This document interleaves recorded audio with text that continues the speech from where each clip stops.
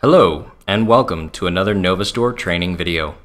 My name is Clay, and today we'll be covering the features available within the NovaBACKUP Professional line of products. In this video, we'll be covering the Backup tab. The backup function of NovaBACKUP is the core of the software and will provide a single .nbd file containing all selected files and an index of the files available after they've been backed up. The benefits of the backup function include the ability to compress the backed up files, maintain file and security permissions, encrypt the backup files, maintain multiple versions of the backed up files, and backing up only the incremental or differential changes. At the home screen of the NovaBACKUP client, click the Backup tab. Once selected, choose the files you wish to back up. In this demo, you can see we've chosen my user profile. At the top of the application, I have named this job Backup Demo. Once you have selected the files you wish to back up, select the destination you wish to back up to, and then click Settings to access the advanced settings for this backup job. In a backup job, there are two important settings tabs: the Backup tab and the Encryption tab. Within the Backup tab of the Settings menu, you will find four primary sections.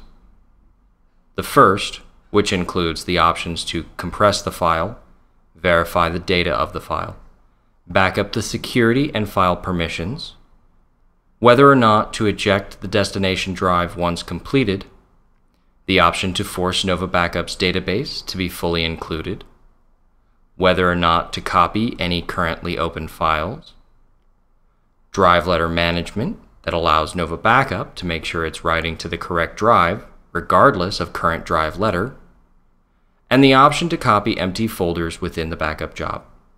The second section, or the destination of the backup file, the backup mode, and finally, the option to chunk or split the file produced by the backup.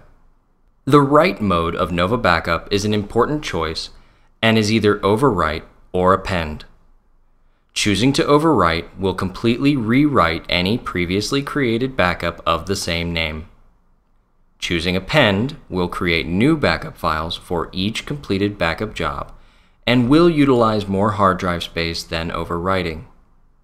As an important note, with the overwrite option selected, you will be deleting previously created backups and may risk losing data.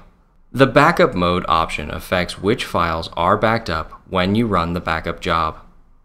NovaBACKUP utilizes the Windows Archive bit to choose which files are backed up, and you can find a link to more information in the description below. There are four options within the backup mode. A full backup will back up all files selected and clear any currently set archive bits. An incremental backup will back up any files that currently have the archive bits set and then reset them like a full backup. Therefore, an incremental backup becomes only a backup of the files that have changed since your last backup. A differential backup will back up any files that currently have the archive bit set, but it will not reset the archive bit.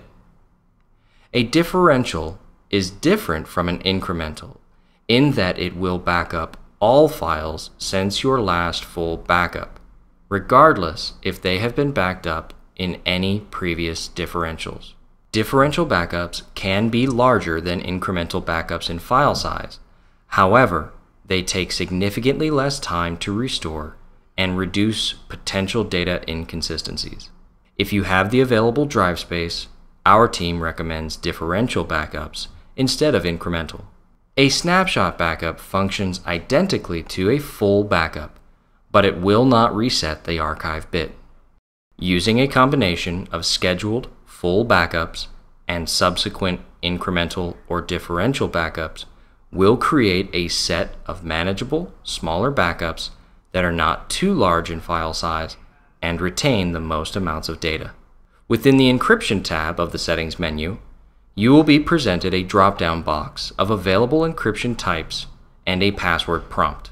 The available encryption choices are AES 128, 192, or 256-bit, or Blowfish.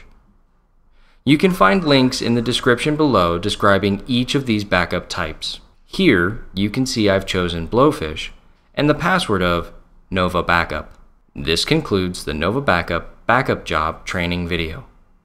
If you have any questions, always feel free to check out support.novastore.com and submit a ticket to our support team.